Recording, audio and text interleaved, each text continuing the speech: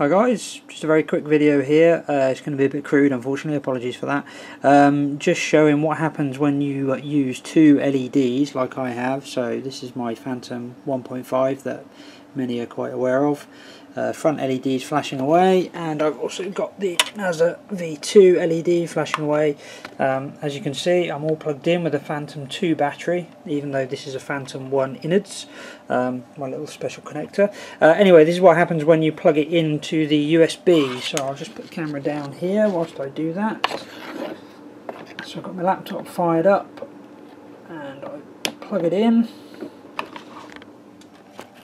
Okay, and no noise from my laptop, and as you can see, normally when you would plug your LED in, you would actually get a steady green light. No sign of it on the NAZA Assistant, and as we can see, the status lights now are all over the place. So we've got green on the V2, and we've got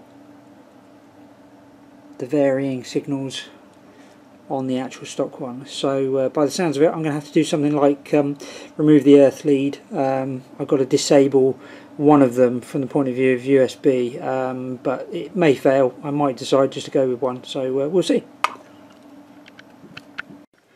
So looking at the guts of the Phantom to combat the problem, basically when you plug the USB plug in, it's obviously stealing power, it's causing problems, it's not connecting.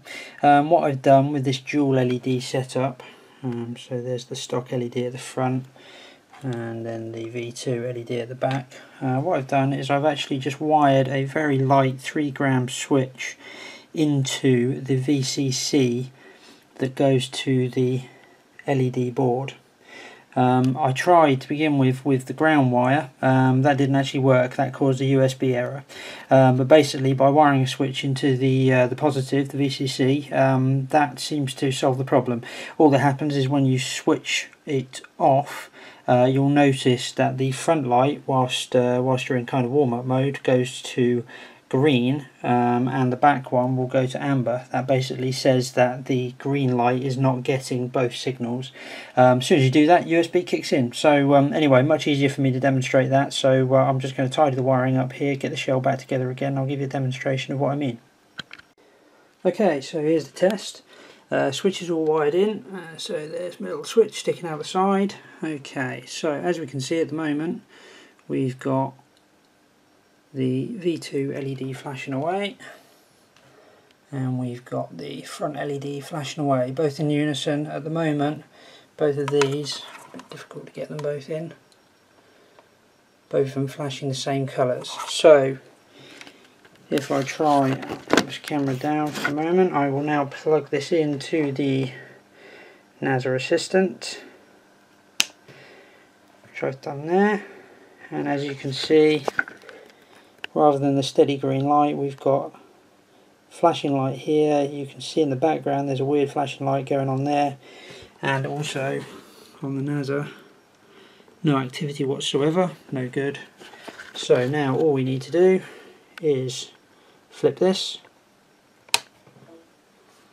We hear a USB noise, we now get steady green. We don't, oh yes we do, yep, we get steady green at the front as well, a bit hard to see there. And most importantly, NAZA Assistant, as you can see, as I move my TX, is now connected and working. So, nice little 3-gram switch in there, very simple, and now I've got a front and rear LED all working, along with the ability to update via USB.